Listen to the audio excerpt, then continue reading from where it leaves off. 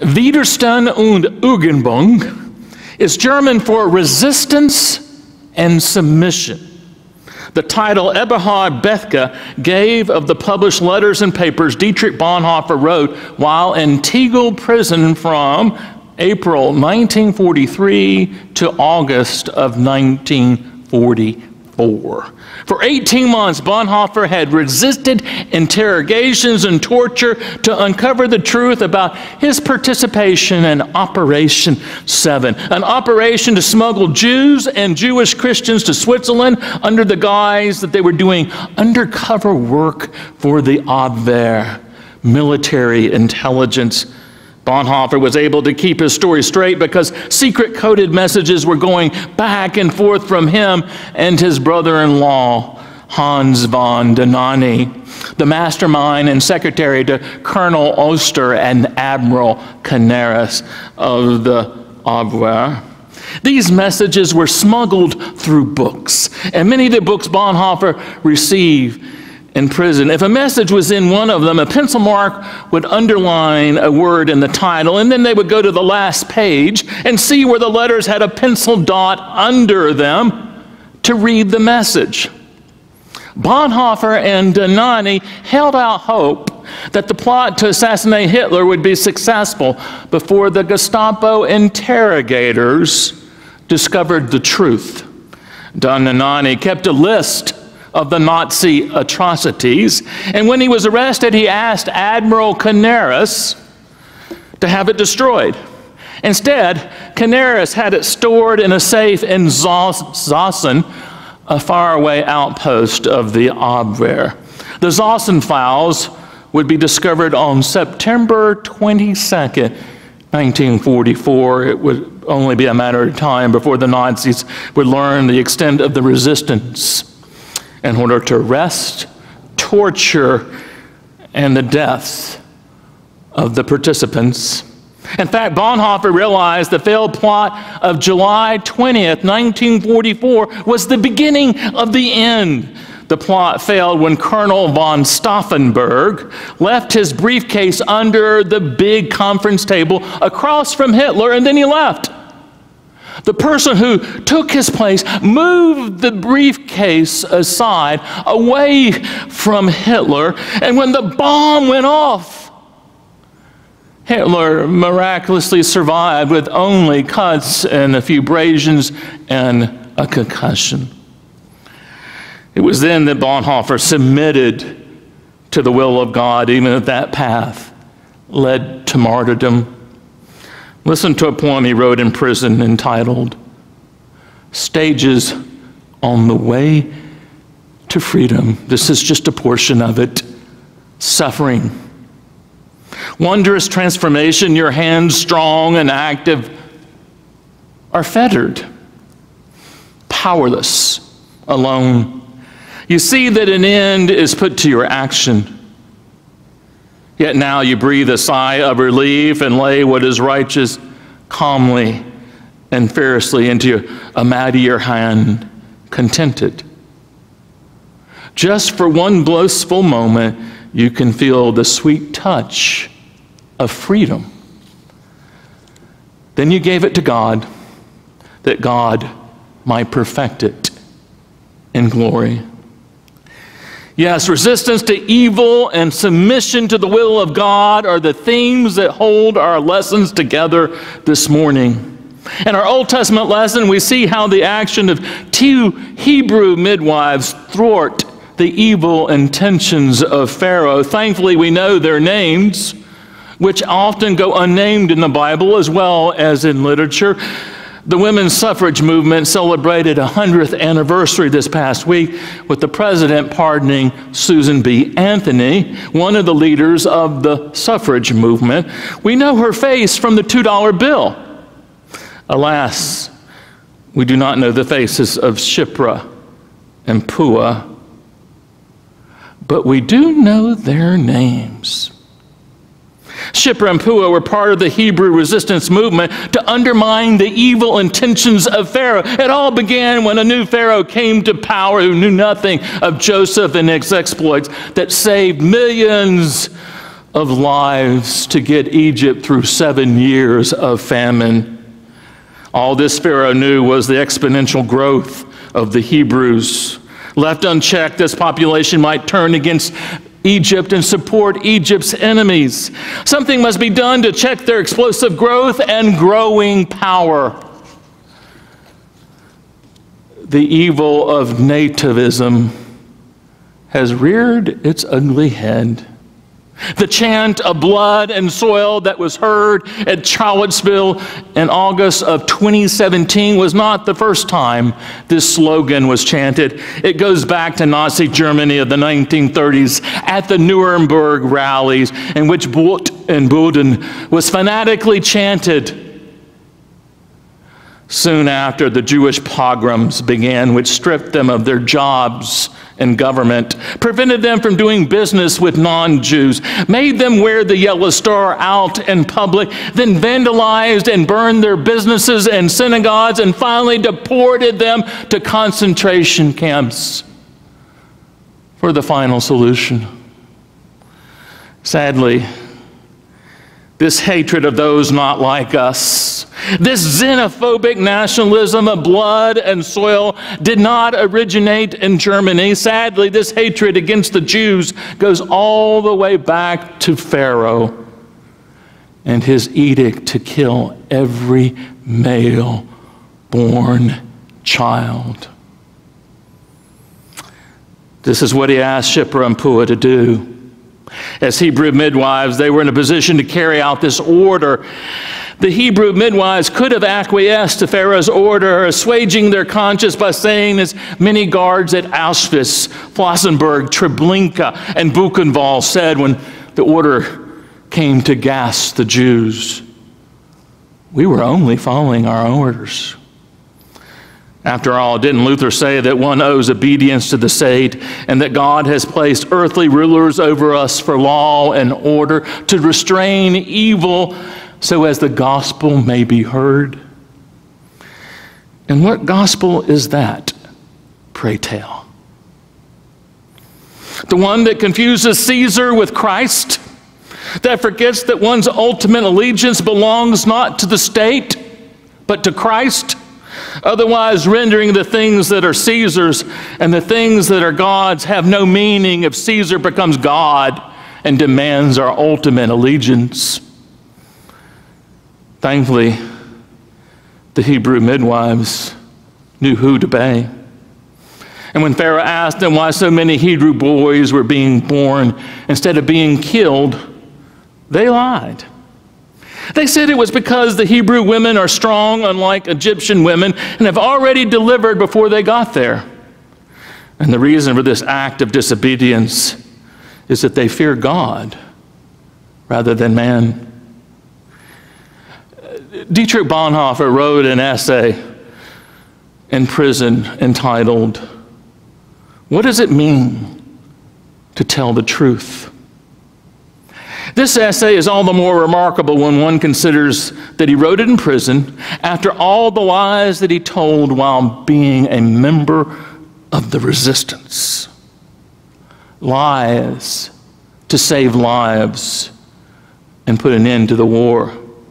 Listen to how he answers this important question. The cynic is the one who is claiming to tell the truth in all places and at all times, and every person in the same way only puts on display a dead, idolatrous image of the truth. By putting on a halo on his head for being a zealot for the truth, he can take no account of human weakness. He destroys the living truth between persons. He violates shame, desecrates the mystery, breaks trust, betrays the community in which he lives, and smiles arrogantly over the havoc he has wrought and over the human weakness that cannot bear the truth. He says that the truth is destructive and demands its victims. And he feels like a god over the feeble creatures and does not realize that he is serving Satan. Thankfully, Shiphrah and Puah were not the only women who resisted Pharaoh's devilish plan. Thwarted by the Hebrew midwives, what was to be done in secret now became a public edict. All male-born Jewish babies were to be thrown into the Nile, but the girls were allowed to live. The pain and anguish from the mothers must have been so intense that one mother chose to rebel.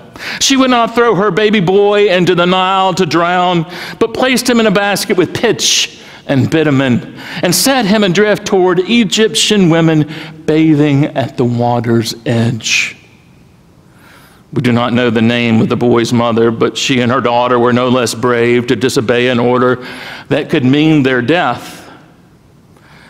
The baby we do know, for his Egyptian mother gave him the name of Moses, which means drawn out of the water. How hard it must have been for her to be given back her baby boy to nurse and then give it to another woman so that he might live. And we know the rest of the story, don't we? How the invisible hand of God was at work in Moses' deliverance, and yet, without the willingness of these women to resist evil, consider this. Moses would have drowned in the Nile, and the Hebrew people would never have been delivered. Thus, the trajectory of salvation from the one to the many would never have reached the many without the heroic action of the one to resist evil. Are you that one? Will you resist evil as it masquerades as a culture of life, but in reality is a culture of death? To see how this culture is captured by the power of death at work and all its manifestation, one needs to see things from God's perspective. And how does one do that? According to the Apostle Paul, it involves an act of worship. It involves renewing one's mind, not being conformed to this world, but being transformed into the mind of Christ, to discern the will of God, that which is good, acceptable, and perfect. Let us begin with what Paul means by that act of worship. In Leviticus, one reads about the sacrifices prescribed by the law that the priests were to make on behalf of the people. To name them, there is the whole burnt offering, the peace offering, the grain offering, and the sin offering. Of the 5 offerings, only one required the sacrifice of the entire animal, and that was the whole burnt offering. It is this offering that Paul has in mind when he says in Romans 12:1, I appeal to you, therefore, brothers and sisters, by the mercies of God, to present your bodies as a living sacrifice, holy and acceptable to God, which is your spiritual worship. In other words, there's nothing that is to be held back, nothing hidden, everything laid on the altar before the living God. God has a claim on our body and our minds. Whereas the animal was killed in the whole burnt offering, fortunately, we are not. The offering Paul has in mind allows the worshiper to live in the act of worship. Who knew worship was so demanding? Calling forth the worship of God with all our heart, mind, soul, and strength, and the worship of our neighbor as ourselves. Jesus did. And so did any student of the law, and yet we're guilty of giving God our leftovers, as if God would be pleased with taking from God what rightfully belongs to God, as the sons of Eli did, Hophni and Phinehas, when they did not offer up the whole animal to God, but only the unwanted bits like the animal carcass. The house of Eli was judged severely for this transgression. Then in the last book of the Old Testament, we learn of God lamenting the fact that he's being robbed of his tithes and his offerings. Malachi will write, will anyone rob God? Yet you are robbing me. But you say, how are we robbing you? And your tithes and offerings. You are cursed with a curse, for you're robbing me, the whole nation of you. Bring the full tithe into the storehouse, so that there may be food in my house, and thus put me to the test, says the Lord of hosts. Yes, we are guilty of not giving our whole selves to God in the act of worship, giving our attention to what is buzzing on our smartphone or what we failed to do before coming to worship or need to do after worship, or seducing ourselves with the lie that we can worship God just as well taking a walk or out on the golf course. Not to mention what we give in terms of our tithes and our offerings. We rob God with a divided heart, a divided mind, and a divided wallet. We are more like the sons of Eli than we care to admit. Is it little wonder we are not transformed into the image and mind of Christ, that we fail to recognize the culture of death masquerading as the culture of life? For instance, when we use the language of aborting the fetus within the womb of a woman, we say it is the right of the woman to exercise her choice to carry the fetus to full term or not. I have noticed that when we want the baby, we do not call it a fetus. And when we do not want the baby, we call it a fetus. In other words, life is deemed worthy by the utility we give it. The same thing happens outside the womb. The pro-life group suddenly becomes the pro-choice group. The life of the newborn, our willingness to invest in quality health care, daycare, Head Start, and the best education becomes a privilege for those who have the money to exercise it as their choice. But because we do not want our tax dollars to go to it, because it is not our choice to invest in other people's lives and well-being, we will invest in prisons rather than in daycare and in education to keep us safe from the school to prison pipeline that exists in America today. And we will insist that the schools remain open even while we homeschool our kids, because the economy needs to get back on its feet. And the essential workers cannot work if they have to stay home and homeschool their kids. In all these ways, the culture of death masquerades as the culture of life.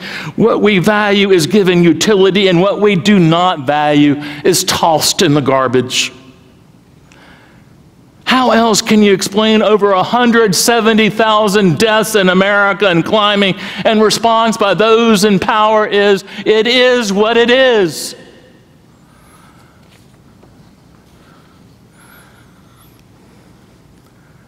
But it need not be so. We can have our mindset open to the ways of death at work in our world by first worshiping God with our whole selves.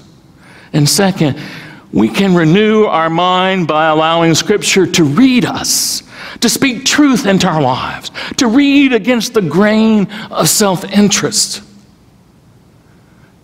We can begin by reading Scripture from cover to cover to get the sweep of salvation from Genesis to Revelation. Also, we can meditate on the Psalms by reading a verse over and over to digest its meaning. Lastly, we can act. We can actively use our God-given gifts to resist evil as we submit to the will of God for our lives. For example, if you're a preacher, then preach. If you're a teacher, then teach. If you're an administrator, then administrate, but do it from the perspective of one who's being transformed into the likeness of Christ by the work of the Holy Spirit. Bonhoeffer would agree with Paul that the will of God is good, acceptable, and perfect on his path to true freedom. Listen to the final stanza of his poem, Stages on the Way to Freedom. Death, come now highest to feast on the way to freedom eternal. Death, lay down your ponderous chains and earthen enclosures, walls that deceive our souls and fetter our mortal bodies, that we might at last behold what here we are hindered from seeing. Freedom. Long have we sought you through discipline, action, and suffering. Dying. Now we discern in the countenance of God your face. Such is the promise for those who resist evil and submit to the will of God. Let those who have ears hear what the Spirit is saying to the church this day. In the name of the Father, and the Son, and the Holy Spirit.